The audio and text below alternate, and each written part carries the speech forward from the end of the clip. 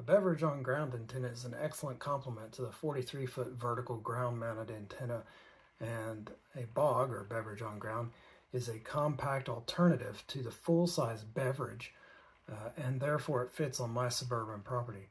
Having the beverage antenna on the ground lowers the velocity factor of the wire, and which makes it electrically longer. Therefore, more wavelengths or fractions of wavelengths can fit within a given physical length of wire. This is why a beverage on ground is much shorter than a beverage above ground.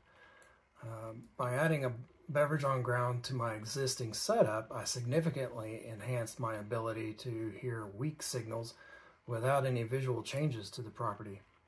A short BOG performs very well.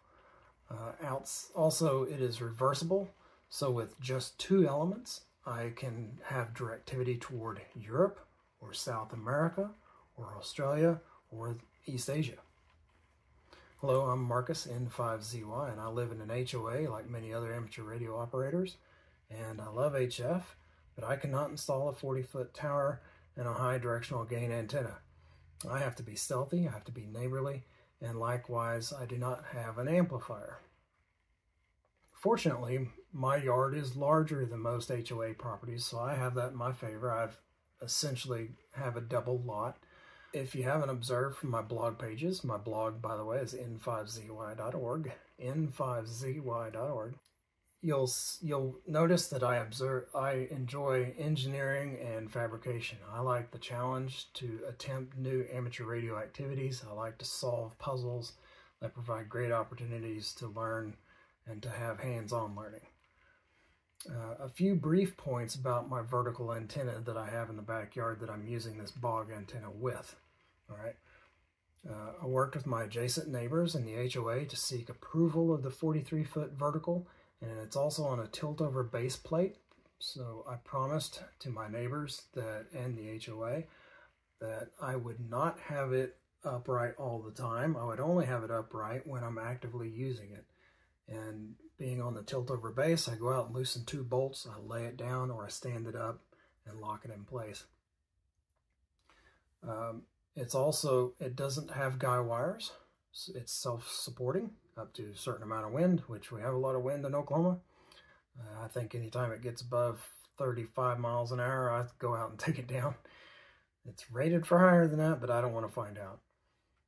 Also, it's not observable from the street or the front yard, but from the sides, where it is observable, it's difficult to see because it tapers every 3 feet. It starts at the base at 2 1/8 of an inch tube, aluminum tube, and as it goes up to the top, at the very top, it is 3/8 of an inch. Additionally, I apply a gray paint to it, and I cover up that brilliantly shiny aluminum, and I reapply that paint every couple of years, and it's spray paint.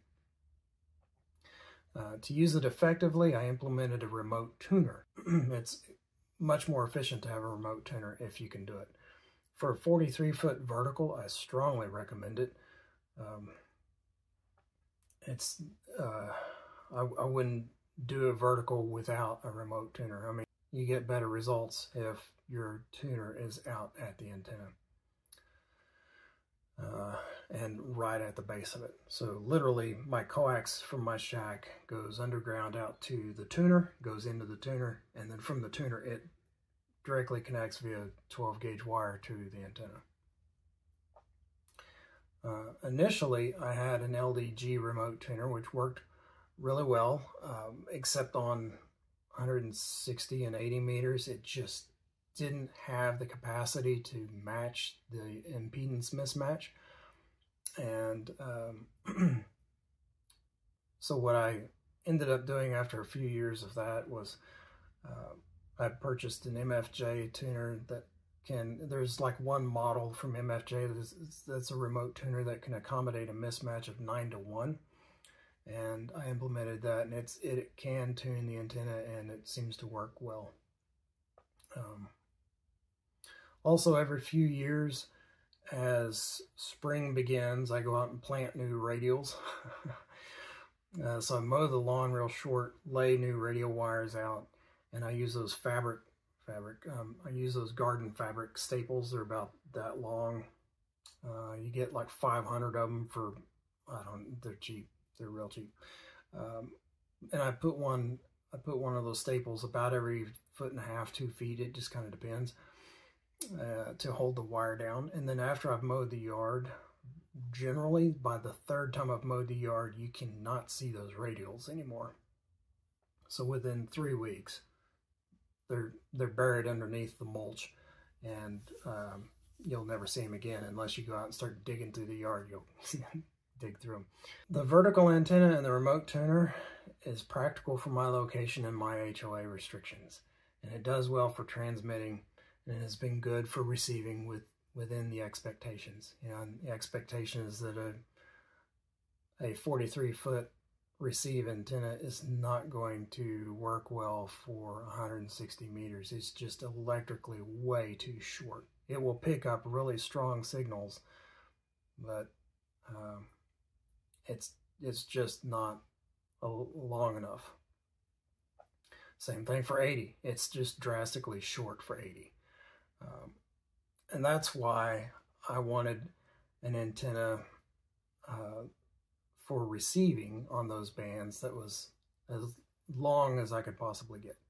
And the Beverage On Ground is what allowed me to do that. My Beverage On Ground is 120 feet.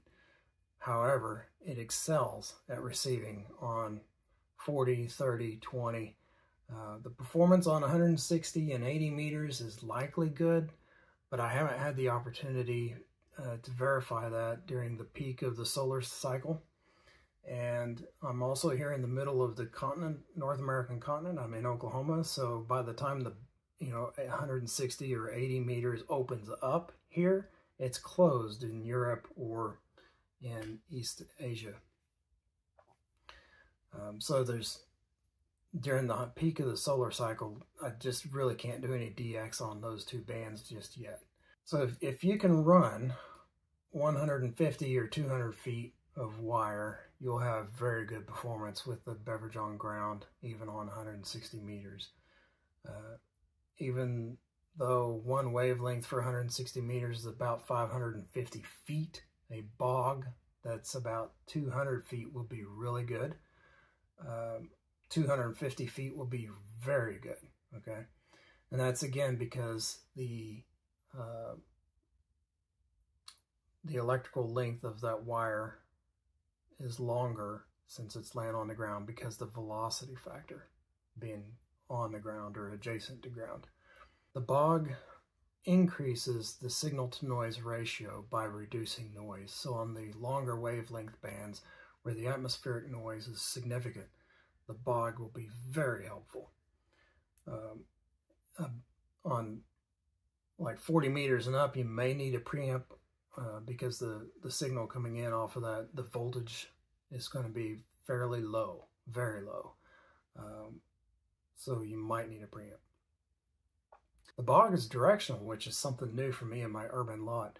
Unlike my omnidirectional vertical, the BOG helps me to receive signals from Western and Central Europe and South America and Australia and Eastern Asia. The BOG works particularly well on 40 meters where the atmospheric noise is significant. Again, at the peak of the solar cycle, though, I've not been able to receive much DX on 80 and 160 meters.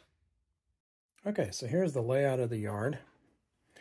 And this is the back fence, and the BOG, the element for BOG 1 runs along the bottom row of that fence. And then this would be the side fence. BOG 2 or element 2 runs along the bottom of that fence. And when BOG 1 is forward, it's pointing at 60 degrees. When it's reversed, it's pointing 240 degrees. And likewise, BOG 2 forward is 130 and reverse is 310 degrees. And I have these wired up so that I can go around the compass rose using my little switch here. So there's 1 and then 2.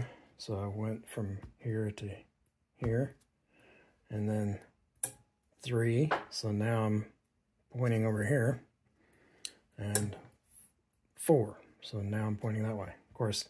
And then over here on the 7610, I have, I'm on antenna 1, which is the 43-foot vertical, and the bias T for that's way back there. So you can see on here it says antenna 1/R. The R means it's using antenna 1, but for the receive, it's using the receive antenna. And this radio, the 7610, only has one receive antenna input, so, but it has 2 HF outputs and inputs. But for receive dedicated, it only has 1. So I can hold this in, and now it's just using antenna 1 for transmit and receive. If I hold it in again, now it's using antenna 1 with the receive antenna for the receive.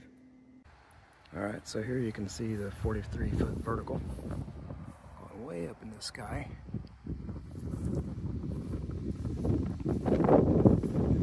I'll take you over here first.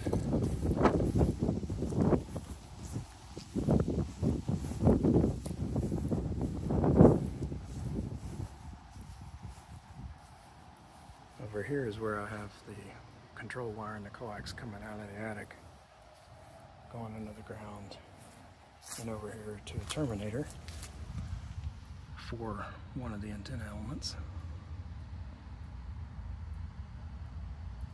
So I have a ground rod and a terminator, and again, this is reversible. So the wire that you see coming into the terminator is the actual antenna element. And then there's an earth ground, and then that runs along the bottom of the fence, all the way down to the other end of the yard where the other receiver is located. This wire coming up from the top of the fence, going all the way down, is the wire that comes into the ICOM receiver and the control wire.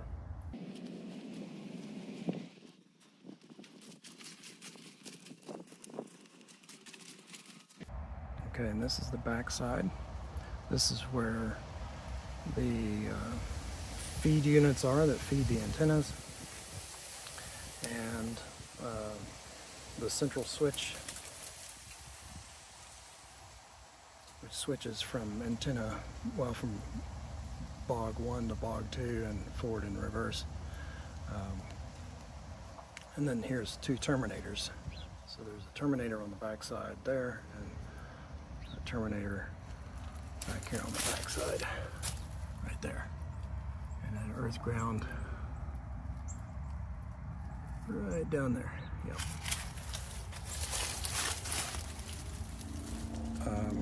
So here you can see the antenna, BOG 2 antenna is coming in on the bottom of the fence, goes up into the BevFlex-4 feed unit. The other side of that feed unit goes to a terminator, and then this feed unit has a terminator on one side and the antenna on the other side, and that's this antenna wire here that runs along this side of the fence all the way down, way down there to the other end of the yard. Again, that's the control wires coming in from above. Well, it's the wire that goes to the ICOM radio and the control wire from the full port switch, which goes into that unit right there.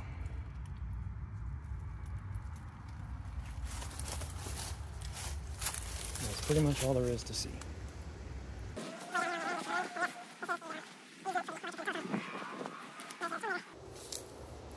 And the ground rod.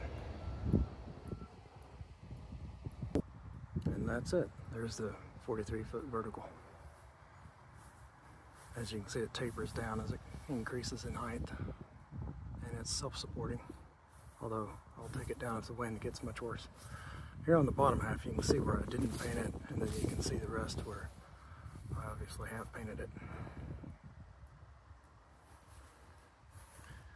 And you can also see the MFJ tuner is mounted, the remote tuner That's it.